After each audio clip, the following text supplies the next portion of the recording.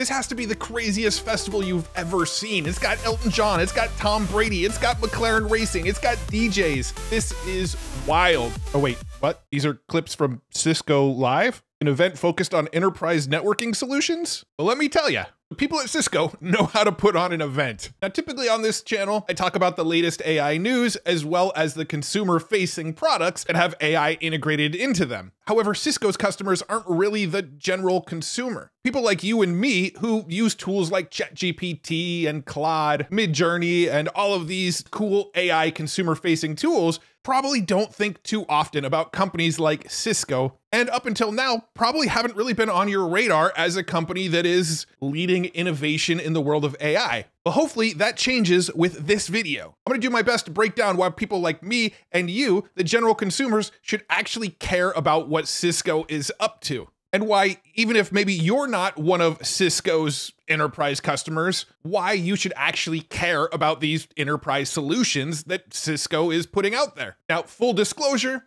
Cisco did fly me out to Las Vegas and put me up in a hotel room and sponsor this video so that I can loop you in on what Cisco's been up to and why it even matters to you. For the most part, most of the tools that you're using online on a daily basis are probably powered by Cisco technology. So while you may not be using their tools directly, the tools that you are using Cisco's solutions. In fact, here's a quick explanation from a couple of the executives over at Cisco about what Cisco does and why you should care. Cisco has been around for almost 40 years. And our purpose has been to really securely connect the world. Every time you pick up your phone, every time you're on your laptop, there's Cisco technology enabling that connection. About 80% of the traffic, the internet traffic today, runs on Cisco technology. Most of the things that you will hear about in terms of consumer apps actually get built on our network. We are actually sitting within these hyperscalers, these massive training clusters, the inference clusters, and everybody's using those clusters in some shape or form to build those consumer apps. If you just look at one rack of GPU servers and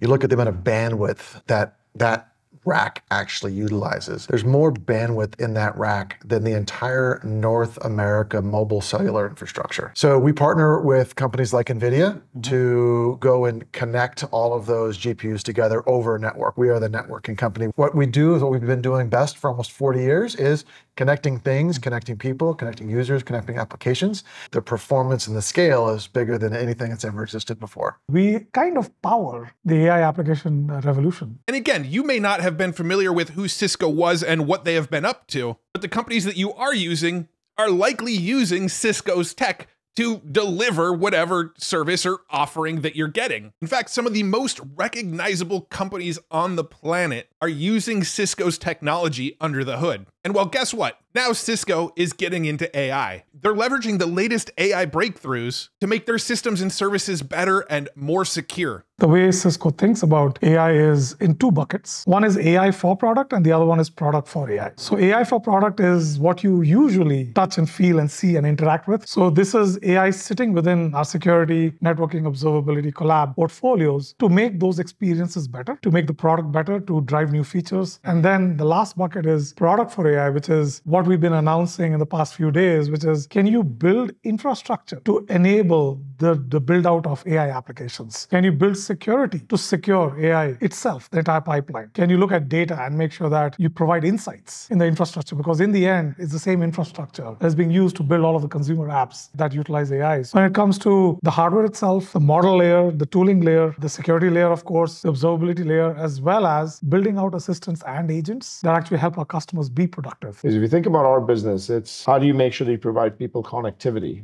with network? How do you make sure that you provide people protection from a cybersecurity standpoint? How do you give people visibility from an observability standpoint? How do you make sure that you have the right data architecture in place? The personas that we cater to, the people that we cater to are the IT administrators, whether they be networking people, security people, data architects, and they typically use very complicated systems to go set the policies in the right way. So we've built this thing called an AI assistant that sits on top of our products that allows us to make sure that AI is embedded in the fabric of the product itself. Here are some of the big announcements that they made during Cisco Live that I think might actually be interesting to you. They announced a partnership with NVIDIA on a project called Hyperfabric. Now imagine a company wants to use all of the AI technology that's available to them to help improve their customer service and to create better products. Normally they'd need to assemble all of the technical components themselves. Things like computer networks and AI processors, the software, the data storage, things that most companies right now lack the AI expertise to actually build. Well, Hyperfabric makes this really simple for the company to implement. It pre-packages all of those components into a single solution and toolkit for the company. And not only that, but the toolkit actually guides these companies on implementing the technology, essentially making it easier for any company to implement the latest and greatest AI tech into the products that they sell. Now, Cisco also has a product called Thousand Eyes, which is designed to keep an eye on your entire network and tech stack and alert you when issues pop up. Well, they're now integrating AI into this Thousand Eyes platform so that it can proactively find potential problems before the problem gets much bigger. And it can spot things like whether there's bad code or a network issue or a hardware issue, which ensures that the companies that you're using online have less downtime, less security issues, less bugs, less potential for hacks, and things like that. It basically uses AI now to ensure that the tools and products that you use are safer because Thousand Eyes is keeping watch on them. They also announced a $1 billion AI startup fund where Cisco is going to be investing in companies across the entire tech stack that are focused on AI. We want to be the infrastructure stack that powers safe, secure, trustworthy, scalable AI. And so when we look at that entire stack, all the way from hardware to models to training to tooling to apps, we need to figure out where we have strengths. We need to figure out where we need to partner and collaborate. That AI fund is basically looking at those kinds of things. But we'll be looking at that stack and saying, how do we fit the gaps in that picture and how do we build AI that is safe, accessible, and trustworthy, scalable for everyone? And just like every other company that's trying to implement AI right now, they share the same privacy and safety and security concerns that pretty much everybody shares, and they are actively working to solve a lot of these problems. The level of qualification required to become a hacker has gone down quite dramatically. AI's attacks are going to get far more sophisticated. That is an inevitability that's going to happen. And the only way to solve against that is you have to make sure that the defenses are AI native. They've been thought about at AI scale from the get-go when you start conceiving a defense. I also feel like there's never going to be a time where the ingenuity of people is not going to be necessary in cybersecurity for AI. If you only look at the rose-colored glasses view of everything optimistic and then there's collateral damage that happens, you'll just figure it out then.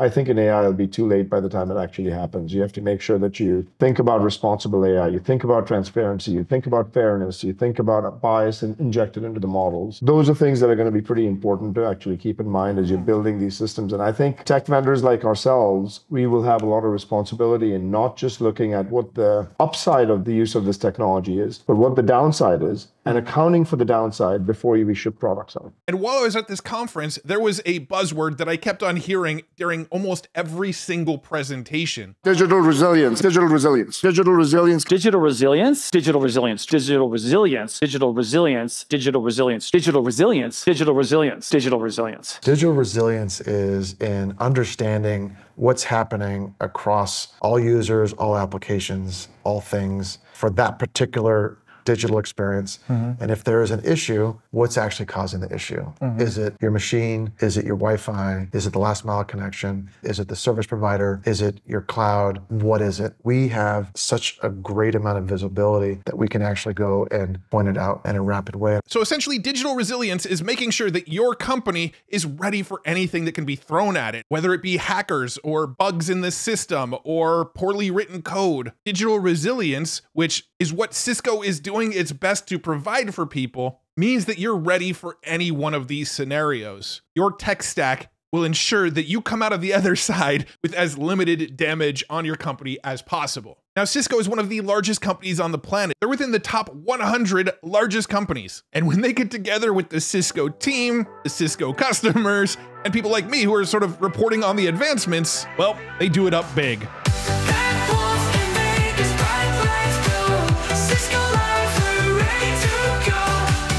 Enterprise networking, what's the deal?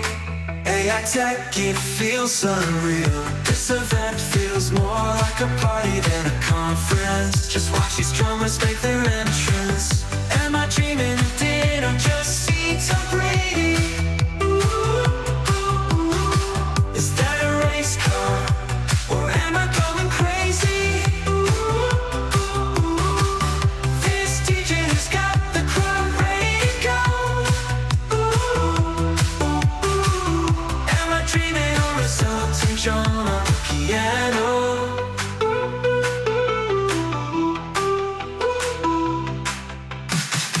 That Wolfe in Vegas, bright lights glow. Cisco live, we're ready to go.